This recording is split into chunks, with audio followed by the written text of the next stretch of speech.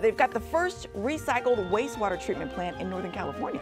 Science! Cody is there this morning with the Caravan, taking a little tour around, and you were saying this is incredible how they do this, Cody.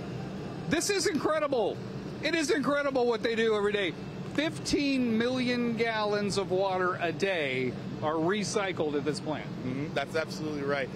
The entire plant treats 20 million gallons a day, but we're able to recycle for beneficial purposes about 15 million gallons a day out to the Delta Mendota Canal. Okay. So once again, I'm doing this today because we had some stories and reporters were standing out and they were talking about the recycled water programs and stuff, and we had some viewers go, ew, ew, and I said, this will not stand. This is a modern marvel, people. This is incredible. Okay, so this is the beginning stage. Yes, this is the beginning stage. So the water where we're at has already gone through our primary treatment facility. It's gone through the very conventional treatment systems, and it would come out to this facility for biological treatment. In order to go through the recycled water process, we add in a couple of additional steps to make sure it's meeting the water quality standards of going out into the Delta Mendota Canal. So at this particular stage in the process, we're doing an additional screening to pull out very, very fine material. These screens have a 1 millimeter mesh, so anything larger than a millimeter in size is being pulled out, screened out, because our filters downstream can be very sensitive to very small particles rubbing. It can cause them to break, so we put this additional step in that we can pull that out. Now the water is being prepped and ready for the biological process and then the filtration process. And we're going to take you through all those processes in the show today, because I'm telling you, I am into this, Ben. I am into this.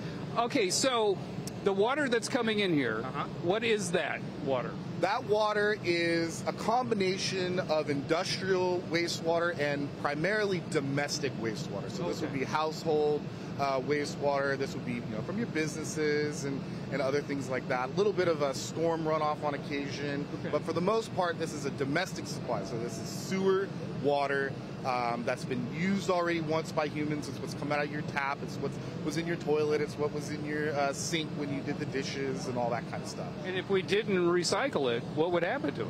So we would treat it conventionally, and it typically would get discharged into a river, and then the river is going to flow out to the ocean, and the we water would just lose it. Yeah, absolutely. So you're saving all that water. So we're trying to save it, keep it in the region so that we can reuse it. There's more things you can do with the water before you let it, disappear into the environment. So we can, in this case, we're going to treat it to additional standards, use it for irrigation, and then it'll soak into the groundwater table, and it'll eventually go through the environmental treatment process and become groundwater again, which is the primary source of drinking water in the Central Valley. Dude, this is fascinating. Yeah. This is fascinating. Okay, so this is the first part. We're going to take you to the next step. What's the next step? So the next step is the biological treatment process. That's where we're trying to remove nutrients. So we have ammonia, we have nitrate. We're going to use biology, we're going to use microbiology. We call them the bugs here, and these bugs are going to break down these chemical constituents and allow us to strip those from the waste stream so that it's ready to go through filtration, where we actually remove the bugs from the process and then disinfect. You're a water guy, but that was a good television tease. Good job, my friend. Good job, my friend. All right, that's coming up. We're going to take you to the next process. I'm telling you, a modern marvel right here in Modesto. Back to you. I'm glad that is your next topic, Code, because John emailed and said, can you ask how they remove the toxins, bleach, prescription drugs, and anything else that might go into the toilet before it gets to where it's going? So I have a feeling you're going to answer that. We will answer that question. Okay. Thank you, Code. Thank you, Code.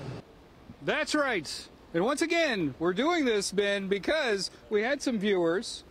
We had a photog yesterday make fun of me at the station. He's like, water treatment plant. I'm like, yes, this is amazing technology. Okay, so we're in step 2. Yes. What is this going on here? Yeah, so this is the biological treatment process.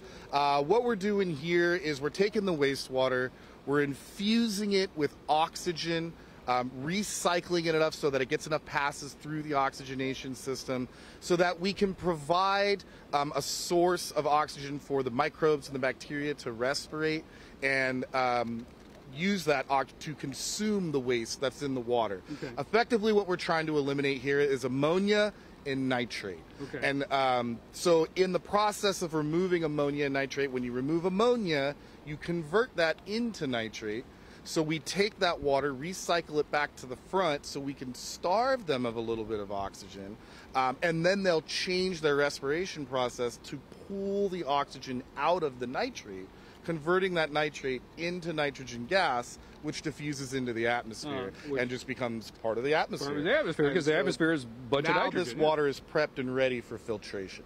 Fascinating. So the bubbling we're seeing right there, that is a chemical reaction. There's some microbes and stuff. It's a mechanical reaction. So we have blowers that are blowing air through these little diffuser heads. They're rubber plates that blow up and they open little tiny spaces that bubbles come out.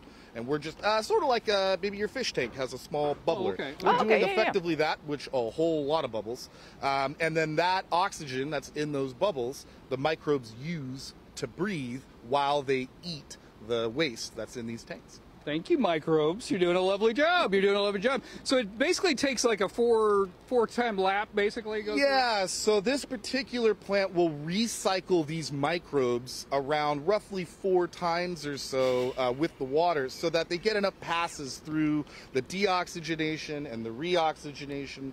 Make sure we get all those ammonia and nitrate levels down before they pass through the filters and onto the disinfection process. Because if you let that stuff naturally just go back into the waterways and stuff like that, then you're going to get algae blooms and all sorts of crazy stuff. That's right. So ammonia is toxic to aquatic live fish and frogs and those types of things. They can't survive in high ammonia concentrations, so we remove the ammonia.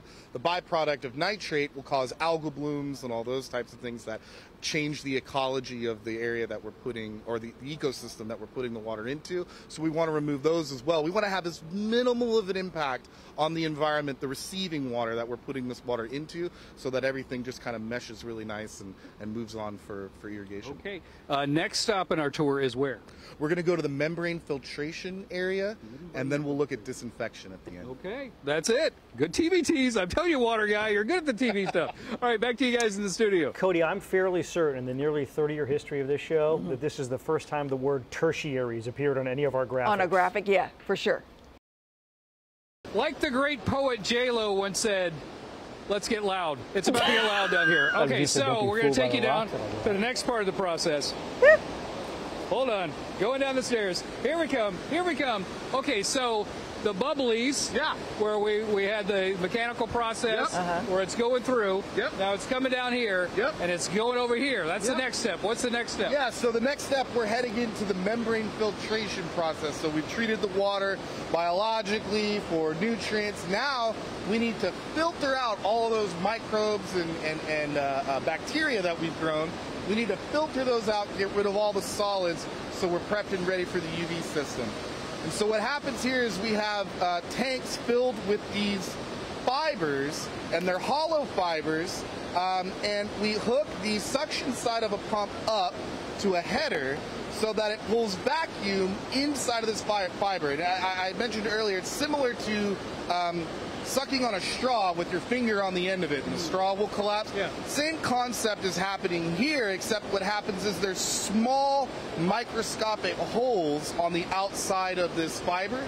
And so as you pull suction inside the fiber, just like you would a straw, we're sucking the water through the wall of this fiber, rejecting all of the bacteria, other solids that are larger, and we're only allowing water and viruses to pass through and move on to the disinfection process. Wow. Here's something that will blow your mind.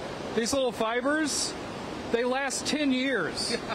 And I mean, it is getting shaken the heck out of, and all this water is going through it 10 years. That's right, yeah. So every 12 minutes, they go under vacuum, extreme pressure, and then they relax for a minute.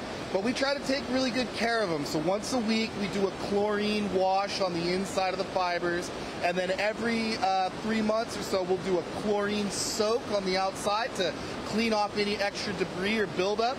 And then every 6 months, we'll actually soak them in acid to break down any of the mineral deposits that might be on the outside of them. So we keep them nice and clean so that they don't have to work harder to produce the same amount of water. Dude, this is fascinating. Okay, mind-blowing. so like you said, the viruses are still in there. Right. We just don't want them to breed, so we have to go to the next step, which is UV. That's right. So the next step would be UV, where we try to disinfect, or effectively what we're doing is we're sterilizing the viruses so that they're unable to reproduce inside your body should you consume them. Okay, that's next. 10 o'clock hour, you'll see that process, and then it goes to the fields, and they grow your maters. That's how it works. This is, Back to you. That is crazy. mesmerizing. Okay. I told you it's interesting. You delivered, Code. When you started did. this off, I was like, all right, we'll see how this goes. And you have delivered. We thought we were just going to watch you flush the toilet for 4 hours, but this is working out. Thanks, Code.